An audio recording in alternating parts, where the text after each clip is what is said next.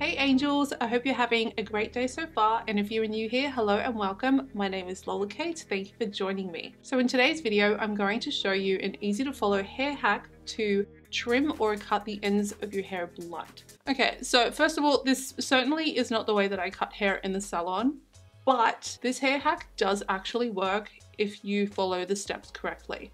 I'll just go through now and talk about the things you're going to need. So the first thing is scissors. Hair scissors, not craft scissors or kitchen scissors, because they will do more damage than good to the ends of your hair. So if that's all you have, then I don't recommend trying this. The next thing you're going to need is some combs. So I've got a comb for cutting, and then I also have a tail comb to help you part, a paddle brush, or any brush, but I'm just using this one here. And the next thing you're going to need are some hair ties, and also an elastic. Optional, but I prefer these for the ends of the hair. I'll show you what I mean. And a handheld mirror so you can see what you're doing, see how the back's going, very important. So I've already washed and blow dried my hair straight, which is what we're going to need for today. So we can see exactly where we're cutting, and so we can also see exactly how the hair is sitting. If you have wavy or curly hair, I definitely recommend straightening your hair before you try this hack. Okay, so let's get started. Okay, so first I need to assess the current shape of my hair from the last haircut.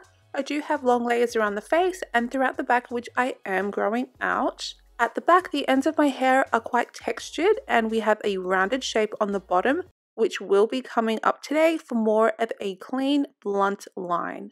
So the first step is to thoroughly brush all of the hair back and down flat into the same direction. Next, we smooth the hair down and flat into a low ponytail and as low to the back of the hairline as possible and in the middle. Once it is completely smooth and flat, I then use my first hair tie to secure the ponytail in place. Next, I add a second hair tie just below the first one and keeping it as neat and as flat as possible. I then add a third hair tie below the second one. And what this does is it keeps the hair in the same direction and creates even tension to the ponytail. Next, I'm adding an elastic to the ends, which are thin in comparison to the rest of the ponytail, which is why I prefer an elastic, because it won't slip out. If you do have longer hair than what I do recommend using more hair ties than what I have today. So just choosing how much I want to cut off today, and I can adjust the hair ties or elastic to whatever length I like. I'm going with the last one and I'm just going to cut on top of the last elastic, just clean and blunt straight across. Okay, and now with the mini pony that goes straight into the bin.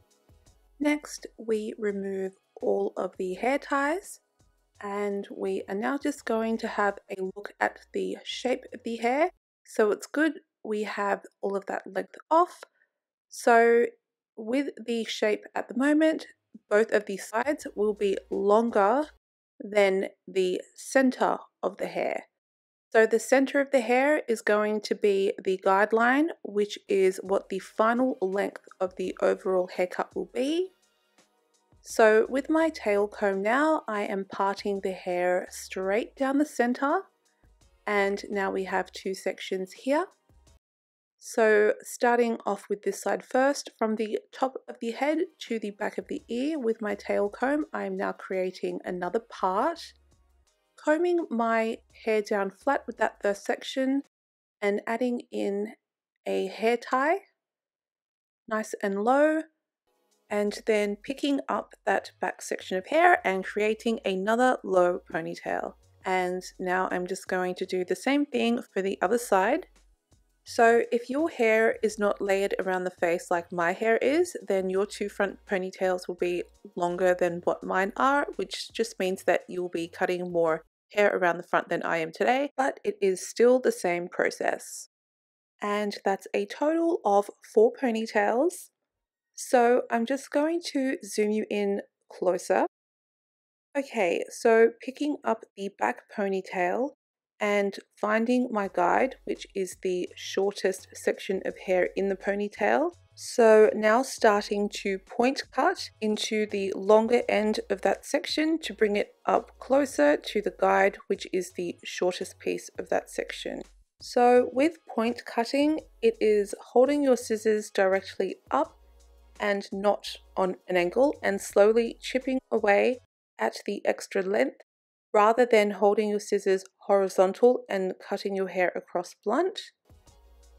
With point cutting, it's a lot more precise when we are cutting our own hair. It's also really good for removing split ends, and it's sitting a lot softer. Those ends are not going to be bulky and harsh. It's going to sit nice and flush.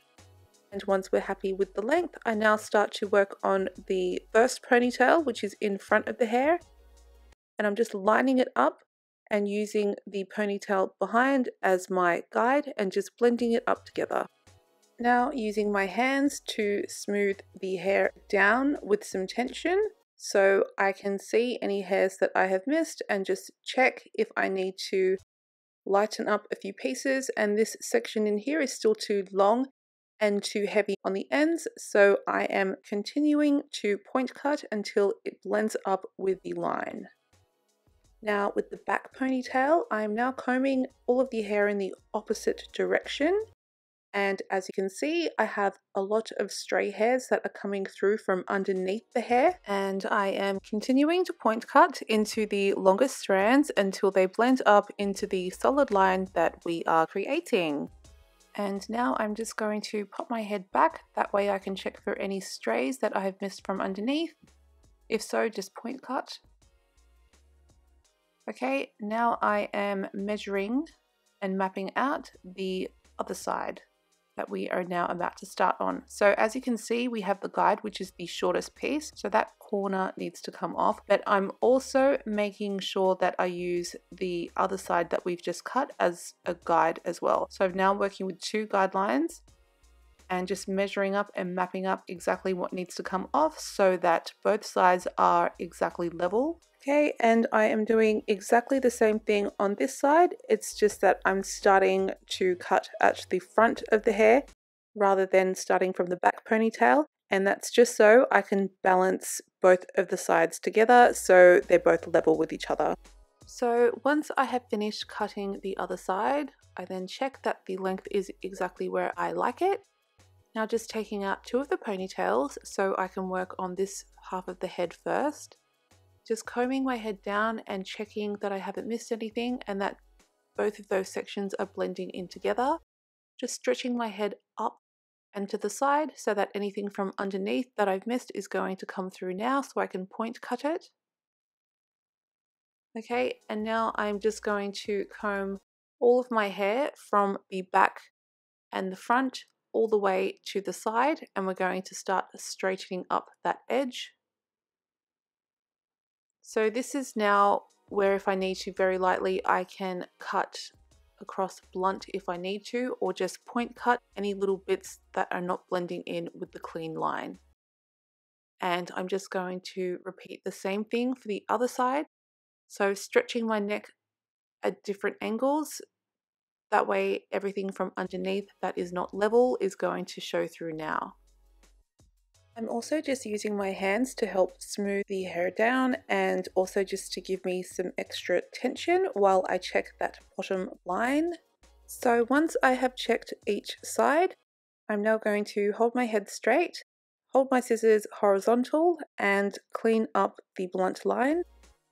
So once I have finished cleaning up the front area, I like to do one final check by popping my head all the way back and combing all of my hair to the front and just checking for any stray hairs that I have left. And then what I like to do is comb my hair all the way back and make sure that it is nice and even. And I'm pretty happy with the length.